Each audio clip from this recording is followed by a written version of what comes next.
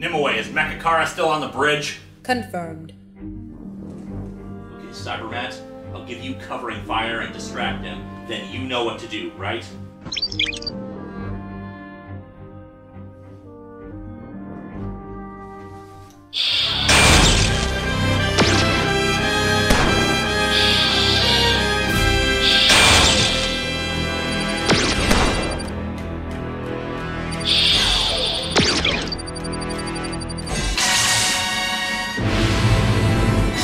After him! Don't let him escape!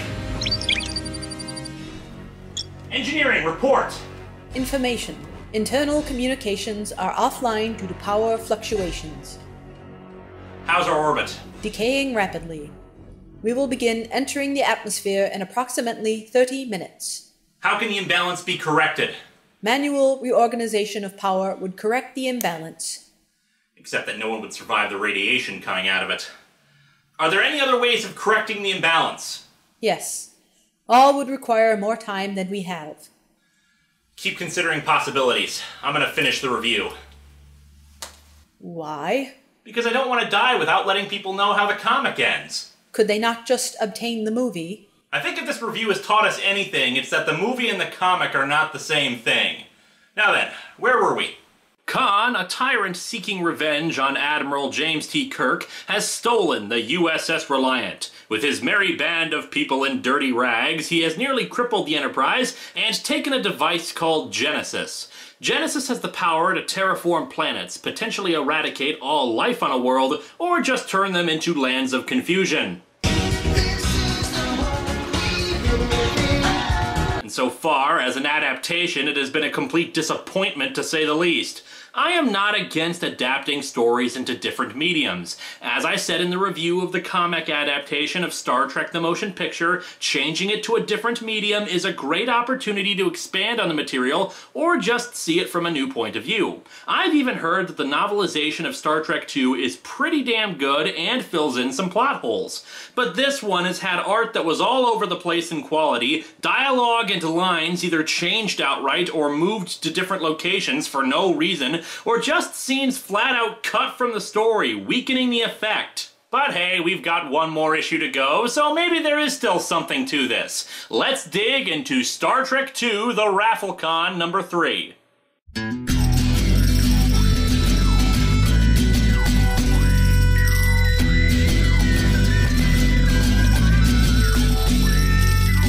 Welcome to Atop the Fourth Wall, where bad comics burn. Linkara's gonna teach you all a lesson you won't learn. Brodsky, you're not the smartest. Life out, you're not an artist. Anyone who's had a bad comic published, it could be your turn. Linkara, he's a man punch, wears a birdie hat. Linkara, he has a magic gun. Where'd he purchase that? Linkara, coins, robots, Amazons and trucks. Linkara, this comic sucks. Linkara.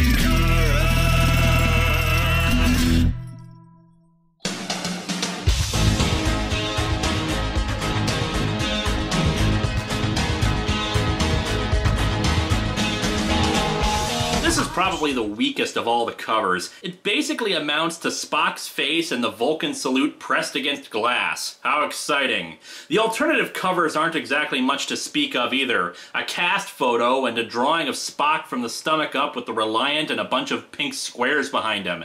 At this point, I think the creators just gave up on the thing. We open over Regula 1, where the away team has just beamed back to the ship and Kirk arrives on the bridge. Battle stations. There isn't time to explain. Suffice it to say, Khan, a madman, has the Genesis device and is trying to kill us. Captain, we've been here the whole time. Why are you summarizing things we already know? I love how he feels the need to point out that Khan is a madman. I'll chase him round the moons of Nibia. We must withdraw! No! No! We must! And round the Antares maelstrom. And round perdition's flames before I give him up. Nah, really? Oh, and in case you're wondering, no, that dialogue was not in the movie. Also, Savik's missing her rank insignia. Anyway, the ship is still no match for Reliant in their current state. However, there's a nearby nebula that will disable shields and scramble targeting sensors. As such, if they go in, the odds will be even. In the movie, when the ship approached the Mutara Nebula, we got a sense of scale of the ship's operations. That all those little anonymous crew members don't just wait around to be killed on away missions, that they actually do things on the ship and prepare it for battle. It was a really damn good montage. Here, it's two panels, one showing a bunch of crew members in a hallway and another featuring a torpedo. I'd call it padding, but those two panels couldn't pad a glove, much less this comic. Khan spots the retreating Enterprise. There she is! Not so wounded as we were led to believe, is she? So much the better. Follow her. She's breaking the speed limit. We'll give them a ticket. I'm such a madman! However, as they get in closer to the nebula, they start to slow. Joachim, and yes, I'm sorry I mispronounced it last time, my mistake, realizes that they'd lose their advantage if they follow them in and starts slowing them down. Kirk decides to get Khan to follow them using his own diplomatic style, hailing them and telling them that he's on board. We tried it once your way, Khan. Are you game for a rematch? Khan, I'm laughing at the superior intellect. Khan takes the insult well. Full impulse power. No, sir. You have Genesis. You can have whatever you... Full power! Damn you! Oh, I'm sorry. I once again meant in the movie he takes it well. In the comic, he yells that while looking like he's going to start crying. Full power! Damn you! You're the only one who understands me, Teddy Khan! The nebula sends out energy discharges at random, which should make the ship shake, but instead just makes little sound effects like zzz, sikt, and zzz. And hey, Spock has a little box that goes ping. The Battle of the Mutara Nebula is another great scene, with terrific music and phenomenal tension. And naturally, it's butchered to hell in this. The two major exchanges of fire are combined into one, making Khan look pretty stupid and ineffectual. Kirk immediately seizes on the point that Khan is intelligent, but has never fought in a battle where you can move in 3 dimensions. As such, the Enterprise falls down and then comes up behind the Reliant, which in the movie just looked badass. Here, it's a panel with the Reliant, and then bang, Enterprise just pops in there out of nowhere. We have an entire page where the only dialogue is, fire! Fire! It's like they were conducting their battle with Konami laser scopes. The end result is that the Reliant is blasted to hell and in no shape to continue fighting, but the Enterprise isn't in great shape either, with a radiation leak forcing them to take what little primary power they've restored offline until they can repair it. Oh, and because everything was mashed together and condensed, we lost the scene where Khan swears to avenge Joachim after he dies on the bridge. So there's our answer why they cut the "he tasks me" scene from the last issue. They cut the entire character of Joachim. Anyway, Khan's still alive, though his face looks like overdone pizza, and he crawls over to the Genesis controls. He sets it on an overload while quoting Moby Dick to the end. "To the last, I grapple with thee. From hell's heart, I stab at thee. For hate's sake, I spit my last breath at thee." Well, my lungs have been destroyed, so it's more like I cough my last breath at thee, but you get my point. Spock detects the energy readings from Reliant, and David Marcus, who is on the bridge for some reason, identifies it. "It's the Genesis wave. It's building up to detonation. 4 minutes. Wait, you rigged your life-giving planet creator so it could explode if you wanted it to? I keep telling you people that scientists are evil, and yet nobody believes me! We'll beam aboard and stop it. You can't. Don't tell me that, son. I've been convincing computers to stop their evil plans since long before you were even in diapers. Kirk calls engineering to get Scotty to hurry it up, but Scotty is passed out from the radiation. Warp power is offline, so they try to make their escape, but it's going to be too slow. Spock slips away in the background, though you wouldn't notice if you weren't looking for it like I was. In engineering, Dr. McCoy is helping with Scotty when he sees Spock heading right for the radiation leak. Are you out of your Vulcan mind? No human can tolerate the level of radiation that's in there. As you are fond of observing, Doctor, I am not human. You're not going in there. And then Spock nerve pinches him. I'm sorry, Doctor, but since it's likely I won't survive, I need to pose you in a humorous fashion at least once before the end. Remember that you owe me $10 and I expect it back when I get out. And here's where we have another one of those head-tilting moments I mentioned last time. Spock goes into this closed-off section of engineering, opens up a big cylinder in the middle of the room, and shoves his hands into it. Just what the hell is Spock doing? I'm showing clips of the movie because in the comic he does even less than that. He just stands over the open cylinder and puts his hands over it like he's trying to warm them up. Hell, at least in the movie version he took the time to grab some gloves. Not so much in this. I imagine anything glowing as bright as that in the engine room should be melting the flesh off his hands. But seriously, what is he doing here? Is warp plasma like silly putty and you have to kind of put it into the right shape in order to make things work? Why did he feel the need to do this at all? Is he the only person on the ship qualified in antimatter sculpturing? How is this fixing the ship? How does he know this will fix the ship? But the point is that at the nick of time, main power is restored and the Enterprise goes to warp. The artist once again screwing up the pylons on the ship, this time making them almost completely horizontal. Genesis explodes, taking the Reliant and the Mutara Nebula with it. The explosion fuses the nebula's gases with it and forms a new planet because, science. Kirk calls engineering and congratulates Scotty, but McCoy tells Kirk he needs to get down there. Kirk notices that Spock is gone and rushes to engineering. He desperately tries to get to Spock, but Scotty and McCoy tell him it's too late to do anything for him. And we finally get what this comic has been lacking. Quiet panels. Like I said last time, the pacing has been atrocious in this comic, condensing down tons of dialogue into a single panel so it all just comes rushing at the reader. Here we finally get a few panels where Kirk quietly approaches the chamber and calls out to Spock. Kirk's best friend gets up and moves over to him and, "Oh, sweet mother of God! Zombie Spock!" Ship out of danger? Not yet, it isn't! The zombie apocalypse has just begun! Dear God, what was the artist thinking? I mean, yeah, in the movie he looked scarred from the radiation, but he didn't have blank white eyes, a scowling face, and exposed green flesh. This is gonna replace Scotty's evil smile in my nightmares. Don't grieve, Admiral. It is logical. The needs of the many outweigh the needs of the few. Or the one. Mind you, I wish their needs didn't involve quite so much of my skin peeling off. I never took the Kobayashi Maru test until now. What do you think of my solution? Well, points for originality, Spock, but I'm afraid I still have to give you an F because you can't write the post-exam essay. I have been, and always shall be, your friend. And if you let me out of here, then you are, and always shall be, my dinner. Live long and prosper. Try to do a better job than I did on that first part. And so Spock dies and we cut to his funeral in the torpedo bay, because nothing says, we loved you and respected you as a friend and colleague quite as much as shoving you into something meant to blow up.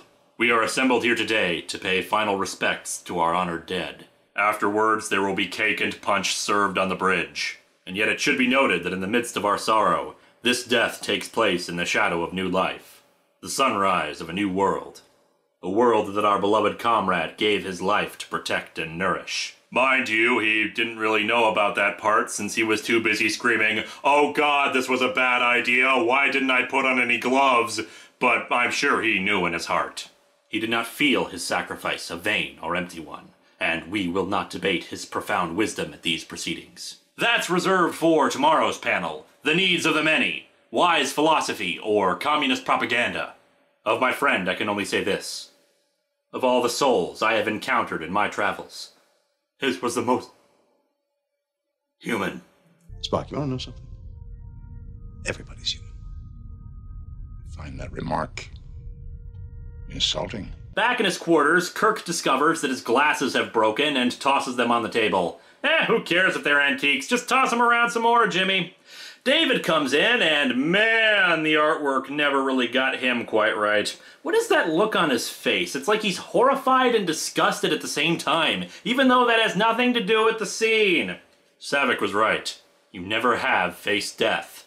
No, not like this. I haven't faced death. I've cheated death. Tricked my way out of death. I know nothing. And there are so many others you could have looked to for inspiration, Admiral. Arnold Rimmer kneed death in the groin. Bill and Ted beat death at his own game. Twister, I was wrong about you. And I'm sorry.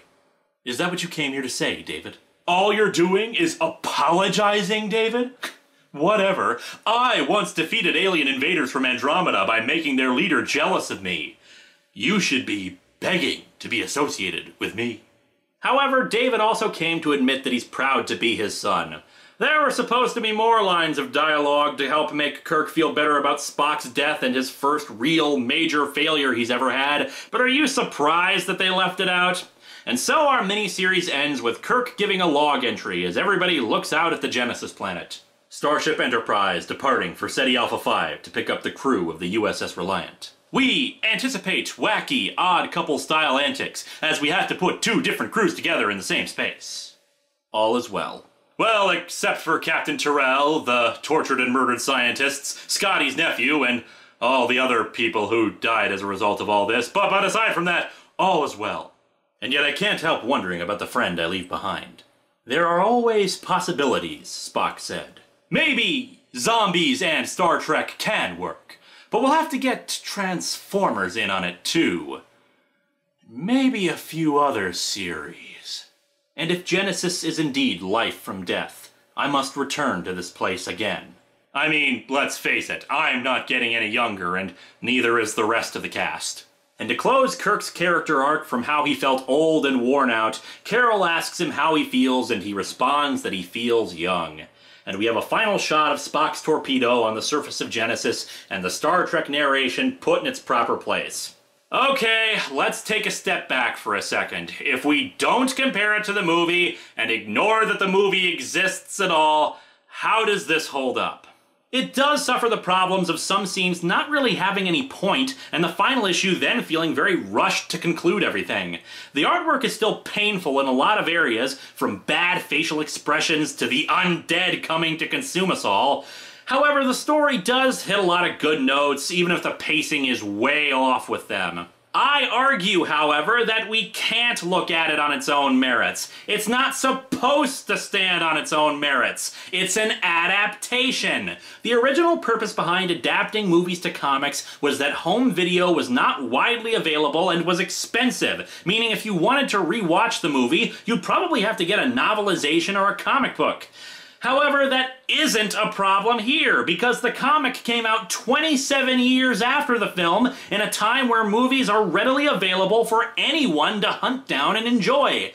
As such, we need to look at it strictly as an adaptation of a source material, just like how one would judge an adaptation of a literary work to film and TV. And as an adaptation, it fails hard, cutting out important scenes and changing dialogue for no reason at all. If this had been made in 1982, I wouldn't have as much of a problem with this. After all, they may not have seen the movie or been working on a different version of a script that was actually used in the movie. Hell, the entire thing feels like it was an adaptation straight out of 1982.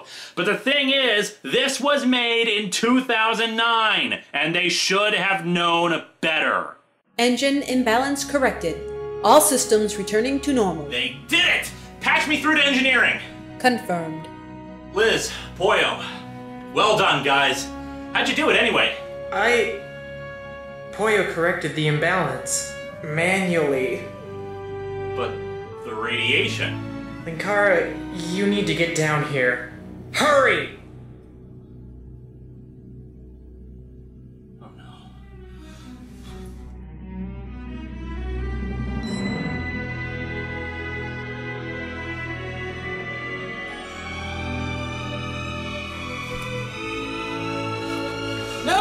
No! There's still radiation in there! But he'll die! Linkara!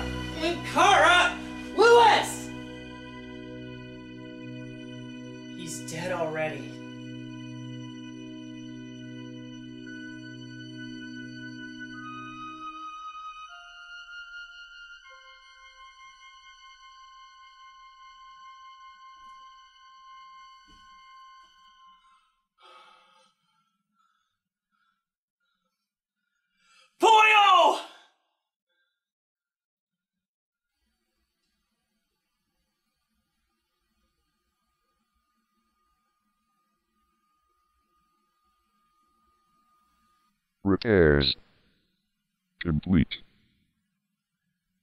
Pollo, did you hear what Liz said? I knew what I had to do. I stopped the other me. He's not you. You said you were afraid that I might become like him. I hope this proves otherwise. You didn't have to prove anything. You're nothing like him, Pollo. You're my friend.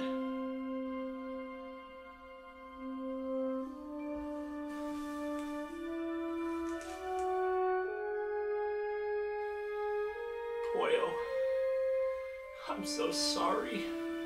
Do not apologize. And do not breathe. Cannot continue speaking. Need concentrate.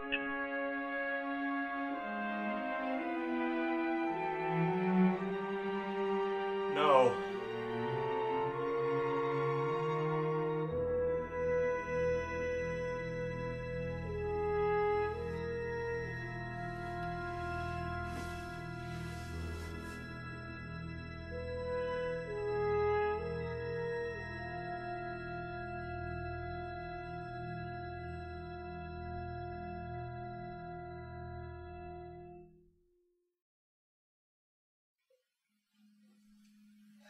I'm sorry, we haven't been able to find Mechakara. He'll be back. And he'll pay. Doesn't Pollo have like a backup system or something? He was always against the idea. He always refused to back himself up. He said it's like getting a clone. It's not the original, it's a copy. It's a different person, he'd say. His entire circuitry is fried beyond repair. All that's left is a shell. He contacted me out of the blue. He said I needed to take over for you while you were gone. You've accomplished a lot more than that. He always spoke highly of you. We monitored all the transmissions from the ship to find Mechakara's teleportation signal, but I can't make heads or tails of it. Maybe you can take a look at it.